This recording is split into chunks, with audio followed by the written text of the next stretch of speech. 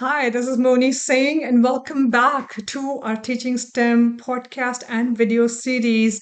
Today, I want to get into a specific dimension of STEM coding. We hear that a lot, and I've been hearing a lot of feedback from teachers about, let's just go drill deeper into coding and really the foundations of it.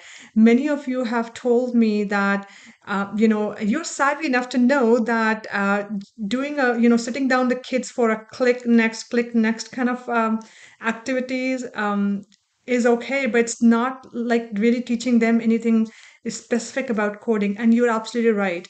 So you've asked me to break it down a little bit more and get into more the fundamentals of coding. So I'm going to do a couple of videos just to go into more the fundamentals of coding in itself, get you a little bit more grounded. Now, I'm a computer science engineer. Before I started teaching STEM over a decade ago, I used to be in this computer science field. I had to go to college and I did 4 years of schooling to learn the foundations, the coding, the programming principles, and so on and so forth. Many of you are not, you do not have that opportunity. You may be a librarian, you might be a math teacher, a science teacher, and you have been tasked and said, okay, incorporate coding into the children's learning. And it seems overwhelming. There's so much technicality, jargons, and all those things floating around, makes it a lot harder to really understand, where do you focus? How do you bring the core foundations to the children in a way that they can really learn?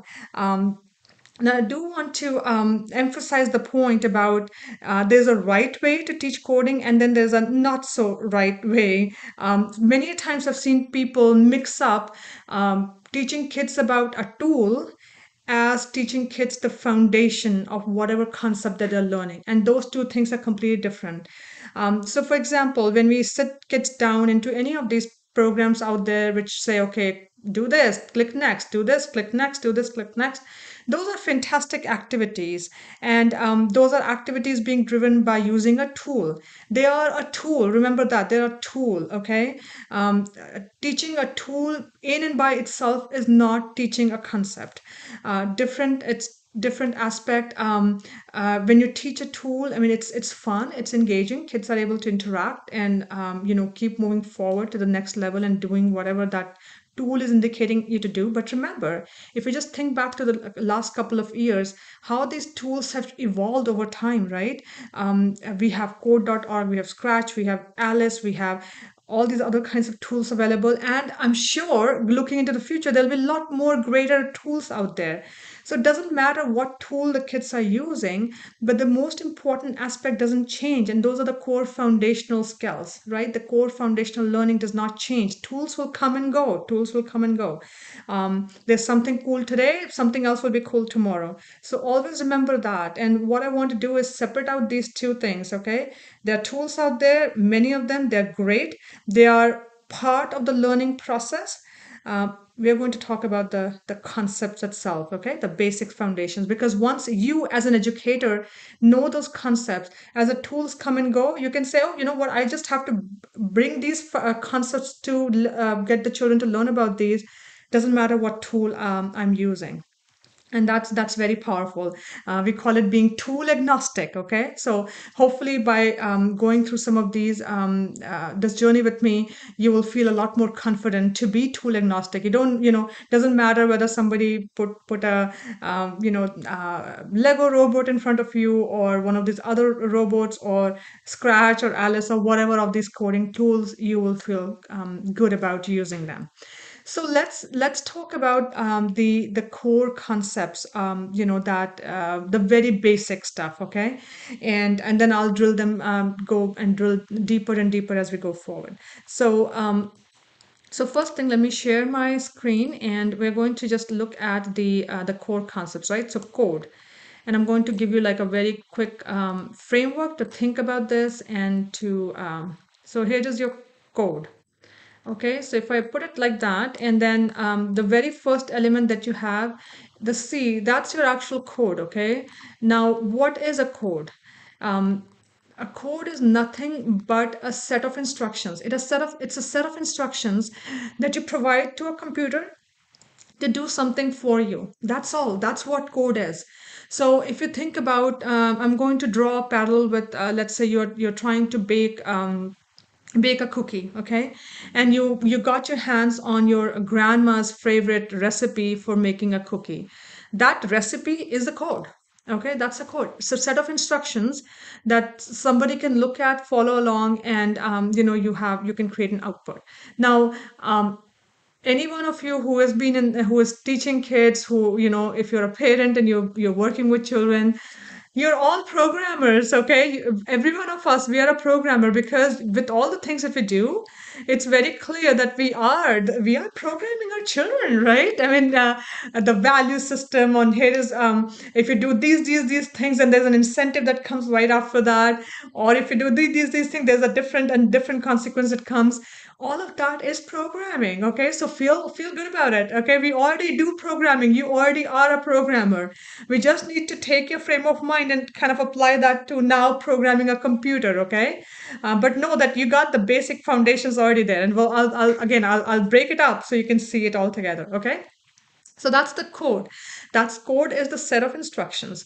Now, the next the O piece to remember would be output, because whatever you're doing, the set of instruction, that's towards generating a certain output. Okay, that's your end result. So, for example, again going back to the recipe of the cookie, the end result is the cookie, right? You want to make that very yummy, tasty cookie as the output. Now, together with output, I always put inputs. So you will, of course, be using some inputs to get to the right level of outputs, whatever the output you're looking for. So in case of the recipe for cookies, that'll be your flour, your sugar, eggs, water, butter, all the things that you need to make the cookie, right? Those are your inputs, and you're looking to generate the output, which is the baked cookie, the yummy smell and everything else that comes with it. All right, cool. D is the one of the key components, which will be, we call it debug. Debug, basically, once you have written up the code, and as you're implementing it, there'll be times when things are not going the way you anticipated them to go, and it's almost like a process of testing and improving. Debugging in case of computer programming is basically taking the bugs out, meaning that something is not working right. So you figure out what is the problem, why the code is not giving me the result, the output that I expected, and trying to fix it, taking all those errors and bugs out of it. So, for example, your grandma's recipe called for, putting a pinch of baking soda, baking powder, but one of those. Putting a pinch of baking powder. Now, maybe your grandma had very like little hands, and her pinch is that small, but you have bigger hands, and your pinch is a little bit bigger. And of course, the output doesn't come out to be exactly what you were anticipating. Or perhaps, your recipe called for, two teaspoons, and you ended up putting 2 tablespoons. Of course, it's going to be something totally different results, right? So figuring out where those bugs are and taking them out, basically, that's debugging. Okay, so it's a very iterative process of testing, and then improvising, right? So you make a heuristic that, oh, maybe this is the step where I messed up, and you go change that, and then you try it out. Did it give you the right result? If it still didn't give you the right result, then you go back and say, oh, is there something else where I messed up, perhaps in my code, and you fix that. Okay, so debugging is an important step, and again, we'll talk more about that as we go forward. E are the different elements, right? And elements, I'm using it as a very broad term here, because in your code, you will be incorporating a lot of different kinds of elements. So your code itself will have different control structures in there, different data structures in there, and then also tools. We talked about tools in the beginning, right? You might be incorporating many different tools in terms of delivering the entire package, getting to the output. Those are all elements. I put them in this big bucket. many a times I see when we get into coding, computer programming, we spend a lot of time in that unbeknownst to us, but that's where we spend a lot of time. But remember that there's all this kind of the bigger picture that you need to get a grasp on, so you can help the kids understand the finer, the foundational elements of what goes into coding. So that, in very simplistic term, is your code, right? So you have the code, the actual set of instructions, you have the output, the input, your debug, and then also the different elements that you'll incorporate into getting your coding done. Okay, so I'll leave this one at that very basic foundational level, and we'll dig a little bit deeper into each of these elements as we go forward.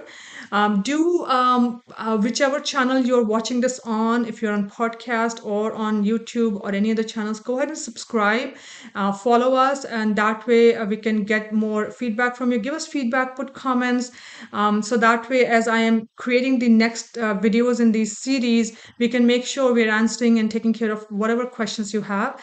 Because remember, I get it, okay? I get it that it feels very overwhelming, and all the literature and the jargons out there, they don't make it easy at all. And my goal is to make it very simple, so you can have a firm grasp on it yourself, and basically relaying that to the kids and being tool agnostic. And that is so important, not getting bogged down by the tool that we're using. All right, folks, thank you so much for listening. Again, please don't forget to subscribe, whatever channel you're watching this on. Take care, everyone.